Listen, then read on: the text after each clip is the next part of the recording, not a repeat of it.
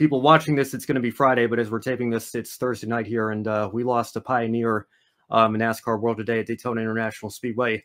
Juanita Lightnin Epton, who worked at the ticket office at Daytona for many, many years, all the way going back to the very first Daytona 500, passed away today. She was 103 years old, would have turned 104 in just a couple of months. And like I said, an absolute pioneer in this sport, a staple of Daytona, and some great stories coming out today about, how beloved she was on that staff. And I guess it's further proof that, everybody has a role to play in the sport, and you might not think of somebody that works in the ticket office first when you're thinking of great pioneers in the world of NASCAR, but she played a very important role, no doubt, was beloved by so many people in the NASCAR community, and I know we're all going to miss her, and certainly the regulars at Daytona. It's going to be a strange feeling not seeing her for the 2025 Daytona 500, because she was there for every single one, including just this past February, just a few months ago. So rest in peace to her, and condolences to her friends and family, and to everybody that knew her in the NASCAR community.